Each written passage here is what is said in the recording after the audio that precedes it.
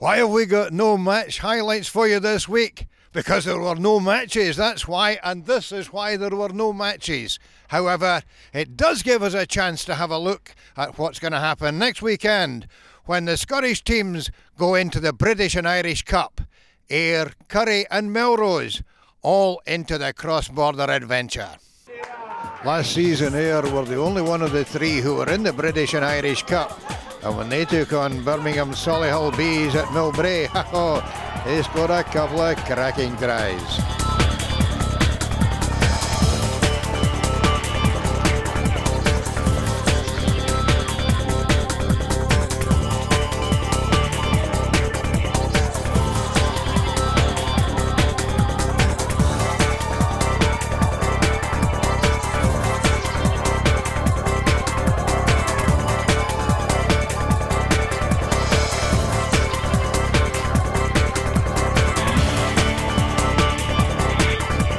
Last year, Heriots were Scotland's other club representatives, and they came up against Neath at Golden Acre. And, well, it was a pretty sore first half for them as they went 4 tries behind. Scottish clubs won't be encountering Neath this season. They're in Pool C, avoiding Curry and Ayr and Melrose. Looking at this, probably just as well.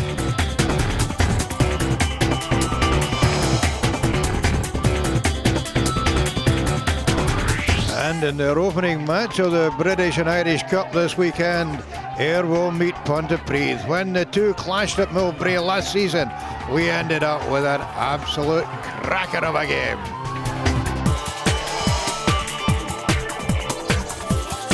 It went right to the final minute. Ayr 21 points to 15 ahead. And this try by Christian Buller pulled Pontypridd back to within a point.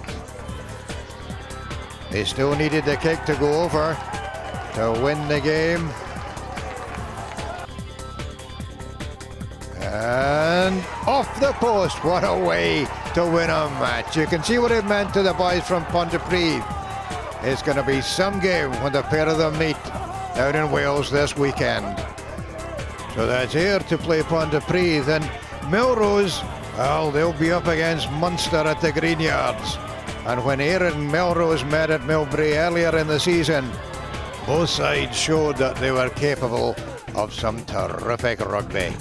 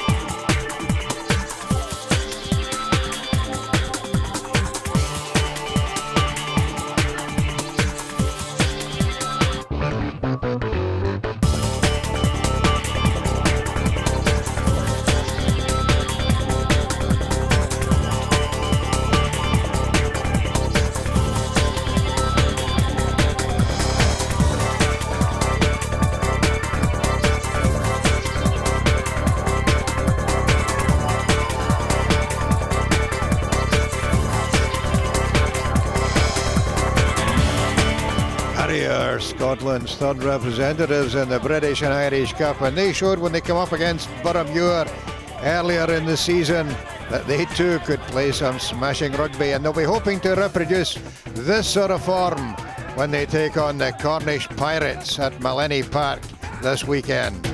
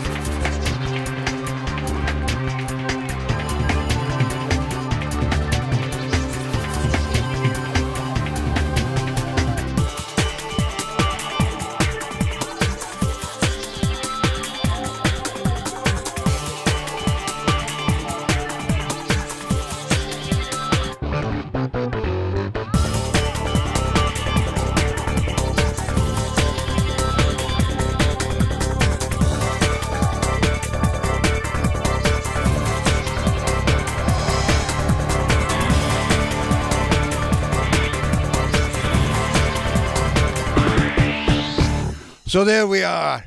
We wish Curry, Ayr and Melrose all the very best for this weekend. Hopefully this will all have cleared up by then. If it hasn't, well, I'm sure they'll make the best of it anyway. This is Ron Evans for Scottish Rugby Television in the snow.